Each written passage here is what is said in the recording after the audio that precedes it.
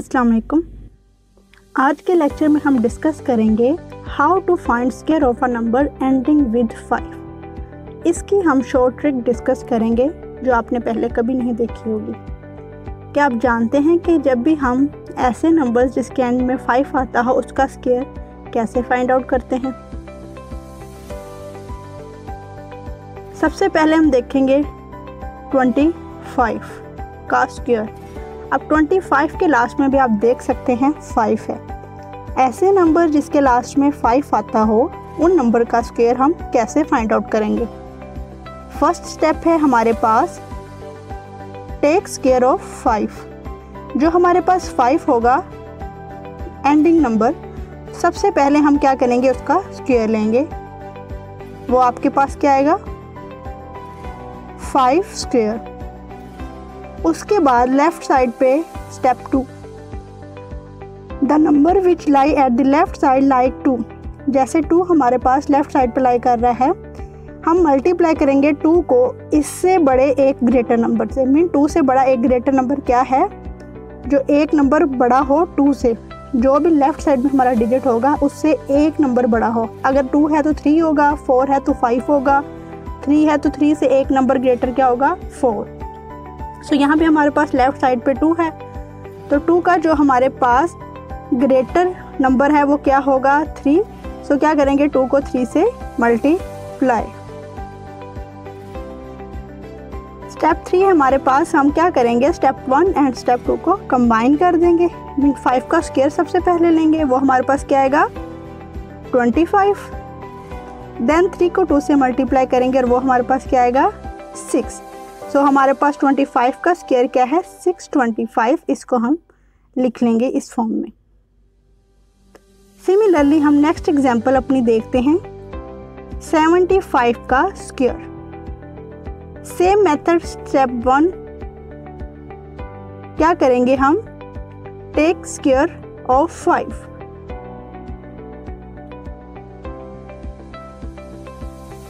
Then हम क्या करेंगे, स्टेप 2 में मल्टीप्लाई करेंगे 7 को उससे एक बड़े ग्रेटर पे नंबर पे। सो वो हमारे पास क्या होगा, 7 का ग्रेटर नंबर 8।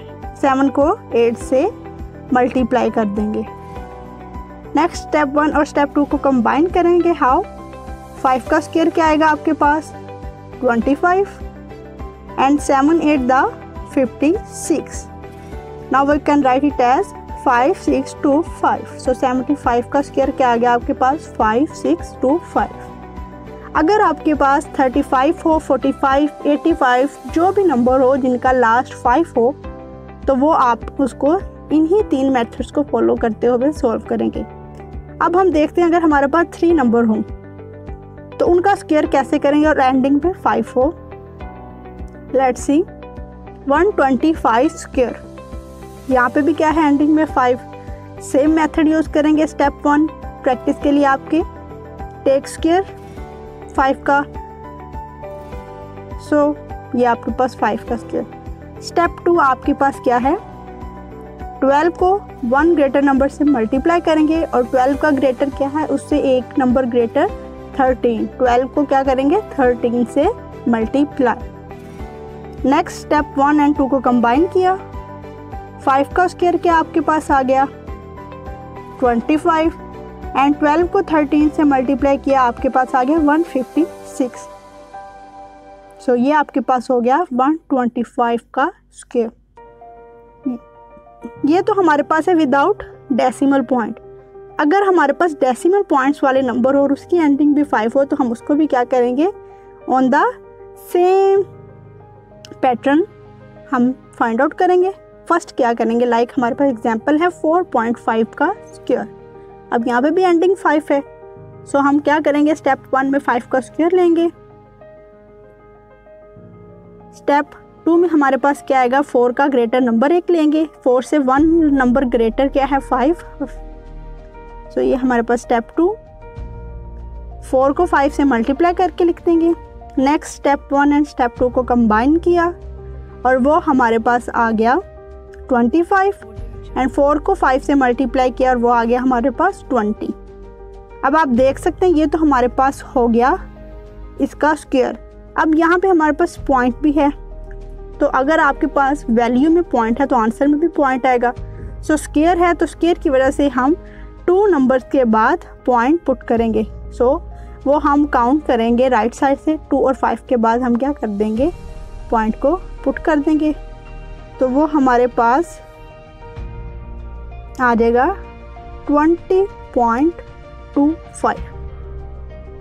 नेक्स्ट हम डिस्कस करेंगे ऐसे नंबर्स, ये तो हमने डिस्कस किया था ऐसे नंबर्स जिसकी एंडिंग में हमारे पास 5 है, उनका स्क्वायर डिस्कस किया है। अब हमारे पास ऐसे नंबर्स जिनके लास्ट में 5 नहीं आता, मीन कुछ भी नंबर आ सकता है एंड पे, तो उनका स्क्वायर हम कैसे फाइंड आउट करेंगे, हम वो एग्जांपल देखते हैं। सो फर्स्ट एग्जांपल है हमारे पास 47 का स्क्वायर, 47 का स्क्वायर। इसमें हम क्या करेंगे, इनमें हमारे पास जो मेथड है स्क्वायर फाइंड करने का वो थोड़ा सा डिफरेंट है। सो फर्स्ट स्टेप हमारे पास क्या आएगा कि अगर हमारे पास 2 नंबर हैं तो उसमें जो नंबर है राइट साइड पे लाइक 7, इसका स्क्वायर लेंगे। देन हमारे पास जो लेफ्ट साइड पे नंबर है लाइक 4, उसका स्क्वायर लेंगे।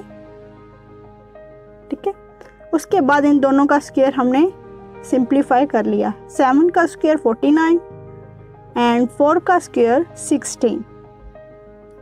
नेक्स्ट हम कैसे फाइंड आउट करेंगे, हमारे पास जो 4 एंड 7 नंबर है उनको आपस में मल्टीप्लाई करेंगे। 4 मल्टीप्लाई बाय 7 क्या हो गया हमारे पास 28। अब 28 क्योंकि स्क्वायर फाइंड आउट कर रहे हैं तो इनको आपस में 2 टाइम ऐड करेंगे। 28 प्लस 28 वो हमारे पास क्या आ गया 56। अब 56 को हम ऐड कर देंगे 1649 में। कैसे, राइट साइड से एक नंबर छोड़ के हम ऐड करेंगे, ये हमारा ट्रिक है।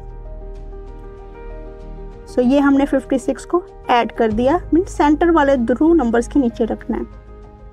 सो ऐड करके हमारे पास क्या आया 9 एज इट इज। 6 को 4 में ऐड किया 10, 0 नीचे 1 कैरी, 6 5 क्या हो गया 11, 11 में 1 ऐड किया 12, 2 नीचे और 1 कैरी, 1 + 1 2। नेक्स्ट है हमारे पास 82 का square. Same method, first method हम क्या करेंगे 2 का स्क्वायर, देन 8 का स्क्वायर, देन इनको ऐड अप कर लेंगे। 8 का स्क्वायर 64 एंड 2 का स्क्वायर हमारे पास क्या आएगा 4। सो अब यहाँ पे आप देख सकते हैं आपके पास जस्ट 4 है यहाँ पे। सो हमारे पास रूल में हमने क्या पढ़ा प्रीवियस एग्जांपल में, यहाँ पे 2 नंबर्स थे हमारे पास। अब यहाँ पे अगर सिर्फ 4 है, मीन सिंगल नंबर है लाइक 4, तो इसको हम डबल कैसे करेंगे। अगर 4 के स्टार्ट में हम 0 ऐड कर दें तो वो उसकी कोई वैल्यू नहीं होती। सो इसको हमने डबल फॉर्म में ही लिखना है। अगर सिंगल में आ जाए लाइक 3 का स्क्वायर हमारे पास 9 होगा तो उसको भी हम लिखेंगे 09। सो ये आ गया आपके पास 04। नेक्स्ट 8 को 2 से मल्टीप्लाई किया 16, 16 को 16 में ऐड किया 32, 32 को हम ऐड करेंगे 6404 में। सो वो हमारे पास क्या आ जाएगा आंसर 6724। सो यहाँ तक था हमारा आज का लेक्चर, जिसमें हमने डिस्कस किया स्क्वायर ऐसे नंबर्स का जिसके लास्ट में 5 आता हो, और वो नंबर्स जिनके लास्ट में 5 ना आता हो, कुछ भी आता हो, उनका स्क्वायर हम इस तरह से इजी वे से डिस्कस कर सकते हैं। Thank you.